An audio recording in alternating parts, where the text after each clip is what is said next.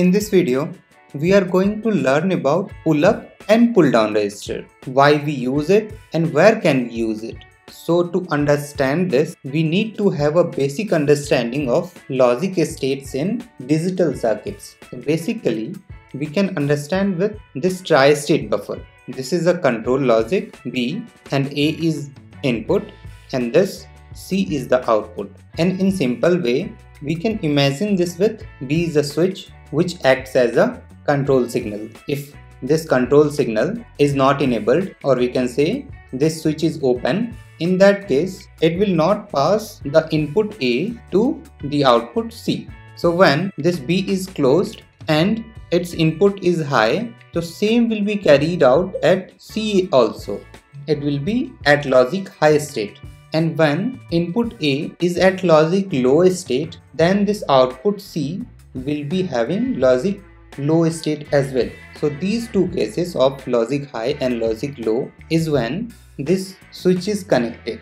But when this switch is open, so whatever we pass at input, either logic high or logic low, it will not be passed to output C. So in this case, this C will be at floating state or high impedance state. So whenever we read input of a switch or any input in the microcontroller, it must be read as either logic high state or logic low state. So we need to avoid this floating state or high impedance state. So to do that, we use either pull-up resistor or pull-down resistor. So let's understand now how can we remove this floating state with the help of pull-up or pull-down resistor. First, for pull-up resistor. So when one end of the resistor is connected to logic high, here this is plus 5 volt, and from the another end of resistor we are taking the input, and this resistor is called pull-up resistor as it is pulling up this input to the high state. And from this point we are taking the input of this switch, whether it is pressed or not. When this switch is pressed, it will make a short circuit here and will get logic low at this input. But when switch is not pressed, in that case it will not make a short circuit here and it will be at logic high state as this is pulled up to the 5 volt. But think about the scenario when we do not have this pull-up resistor. What will happen in that case? So in that case, if this switch is pressed, then this will make a short circuit and will get logic low here. This is fine. But when this switch is not pressed, what will happen in that case? It will not make a short circuit here, and as this is not connected to this pull-up resistor, so it will not be at high state as well. In that case, it will be at floating state. So with the help of this pull-up resistor, we can avoid the floating state scenario. Similarly, with the pull-down resistor, we can avoid the floating state scenario. In this case, if we see when the switch is pressed, in that case, it will be at plus 5 volt or logic high state. But when this switch is not pressed, so it will not make a short circuit here, so it will be pulled down and will get logic low here at the input. So now we understood that with the help of pull-up or pull-down resistor, we can remove the floating state scenario. Let's understand now where we can use pull-up and where we can use pull-down resistor. Almost all microcontroller or any digital chips which is taking as input is having internal input impedance or internal resistor with very low value connected to the ground. So in this case, when this switch is pressed, we'll get the logic low at this input pin, and when this switch is open, we'll get the VDD or logic high at this input, because this input is connected to this pull-up resistor. But think about the scenario when we remove this external pull-up resistor. What will happen in that case? In that case, when this switch is pressed, we'll get logic low value. no problem. But when this switch is open, then it is not connected to ground, but with this input impedance it is connected to the ground. So in both conditions, whether this switch is pressed or not, will get logic low only. So to avoid this scenario, we use pull-up resistor. So this doesn't make sense at all. But we can have another approach as well. Just see like what will happen when we connect it to VDD or high voltage. So when we do that and this switch is pressed, we'll get VDD here or logic high here at the input pin. But when this switch is open, in that case we'll get logic low, as this is having input impedance which is connected to the ground. So in this way we get logic low when this switch is open and logic high when this switch is pressed.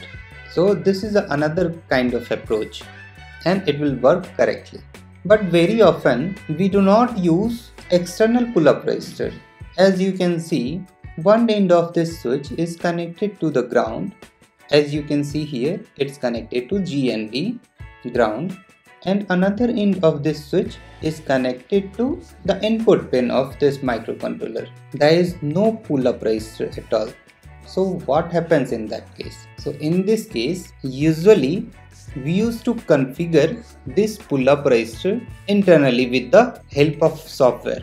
In the software, we set this input pin of microcontroller is having internal pull-up resistor. So instead of external pull-up resistor, we can have here internal pull-up resistor also. And this is configurable. We can either configure two pull-up resistor or pull-down resistor with the help of programming or software. So this approach is also used in the industry, but so as a suggestion or safety purpose, we must use external pull-up resistor to avoid any kind of confusion. As you can see here, when this switch is closed, S1 is closed, it will read logic low or 0, and when this switch is open, in that case this pin is internally connected to the 5 volt or pulled up to the 5 volt, and it will be read as logic high or 1. So now we understood that what is pull-up resistor, what is pull-down resistor, why to use this pull-up and pull-down resistor, and how can we use it. And the whole thing we understood with the help of microcontroller unit. But this is used at other places also. Let's understand a basic use case of this pull-up resistor. It is used in communication protocol also. Here you can see, if you would have used this I2C communication protocol, which is very popular. It has two lines. One is clock, SCL, another is data line, SDA. So in this communication, what happens? The communication starts only when this start condition is met, or we can say this bus is active only when this start condition is met. So what is this start condition? It is when this clock line is high and this data line shifts from high state to low state. It is considered as a start condition of this I2C bus, and thereafter it can have payload or some data to be transferred from master to the slave, and this communication can be stopped with the stop condition. What is this stop condition? It is just ulta or reverse of this start condition. In a start condition, when SCL clock line was high and it shifted from high to low. So in a stop condition, this clock line should be high and it should shift from logic high to logic low. Just ulta. You just see here, it is just reverse of this start condition. So in this communication, normally both SDA and SCL is normally should be at high state or logic high state. So for this purpose, for this line where this SCL clock line and SDA data line is connected to the many devices, must be pulled up with the pull-up resistor, so that in normal condition it can have logic high state. To avoid the floating scenario, if suppose this is not connected to the pull-up resistor, what happens? if this SCL is at high state, this data line will be floating and it can be taken either as logic high or logic low. So the start condition and in condition it will get automatically without starting the communication from any of the device as a master. As we know that in I2C, master only initiates the communication. So when this pull-up resistor is not connected, randomly this start condition and stop condition will be received and some garbage data can be collected. So to avoid this, we can have this pull-up resistor. So that's all as of now regarding pull-up and pull-down resistor. Let me know if you have any doubt or any suggestion about this topic or anything further you want to understand. Please do comment for that. Thank you so much for watching this video.